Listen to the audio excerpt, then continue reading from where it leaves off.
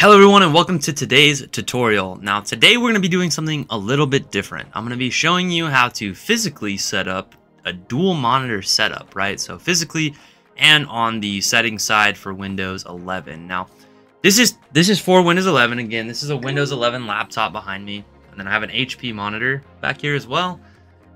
But it's generally going to work for Windows 10 as well, because the Windows 10 and Windows 11 dual monitor setup are basically the exact same. But before we get into it, I want to go over one of the things you're going to need to identify and get ready before you decide to do this setup.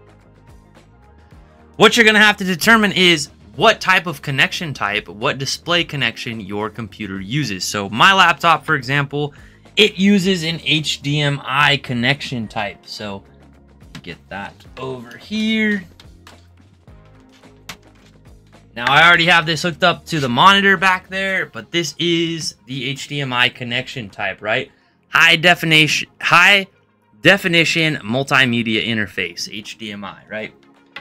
That is going to be one of the most common display connection types out there, and especially for laptops. If you're going to be doing a second monitor off of a laptop, most likely going to be HDMI. Now, if you're doing a tower, desktop tower, and you're doing a dual monitor off of that, you may have like what I have inside of my tower, which is DisplayPort connection type. Also very common. So DisplayPort and HDMI. Now, one of the older connection types is VGA. That's not used as much anymore. However, you may still find it being used out there. Your monitor may be VGA and your tower might use VGA. So that is also another type: VGA, HDMI, and then DisplayPort. Today I want to be showing you with HDMI. So I'm 6'2". When I stand up, you're not going to be able to see my face. So I'm going to give you a quick explanation of what I'm doing before I do it. Now I'm going to get up. I'm going to go over there. I have my monitor plugged in already. I have my HDMI cable running from my monitor, and I'm going to plug it into my laptop. So that's the first step. Now, if you were doing this for a tower, you would run the cable from your tower into the monitor. Same exact process, just a little different. Now I'm going to show you how I'm going to do it here on my laptop. So again, it's already connected into my monitor. I'm going to take it over here and plug it into my laptop. Okay. Alright. So, I plugged it in, and it automatically identified the other monitor, which is really nice. That makes it really easy. Now, the problem that I'm having right now is, instead of there being an extended display, I have two of the same displays because it's doing a duplication. That's not what we want. So what I'm going to do is I'm going to right click on the background, choose display settings. That's the easiest way to get here. There's other ways to get to display settings, but this is the easiest way. And then I'm going to choose, rather than duplicate these displays, I'm going to choose to extend these displays. And I'm going to keep those changes. Okay, now there's a second thing that I have to do here that's very important, and that is identify my monitor. So if I press on identify, you'll see one has a 1 and one has a 2. Now I want to make sure that my orientation here, I can switch this around. See, I can move the monitors from place to place.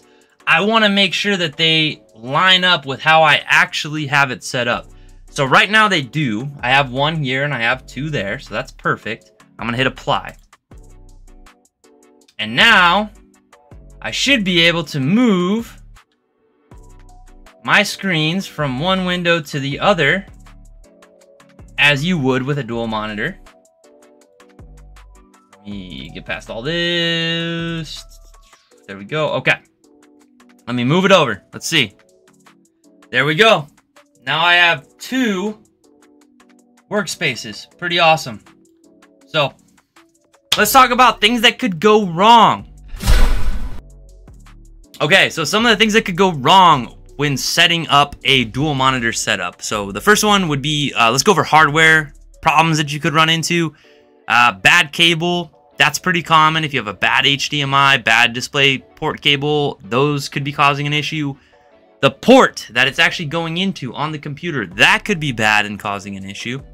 And then on top of that, your GPU, your actual graphics processing unit, could also be having an issue that's causing a hardware related issue that's blocking your ability to set up dual monitor. Now, on the software side, you could have out of date drivers, right? Like graphics drivers, graphics processing unit drivers. Your operating system could be out of date, or you could just have the settings incorrect, like we went over there. You might need to switch from duplicate over to extend, or the orientation is wrong and you might need to identify which screen is where and then move them accordingly. So those are some of the common issues, but I hope if anybody's having trouble, I hope this simple, quick demonstration helps anybody wanting to set up dual monitors that hit a snag, right? So if you're having any additional issues or you can't get your dual monitors set up, please reach out to My Computer Works and we'll be happy to help. Thank you, everyone, and you have a great day.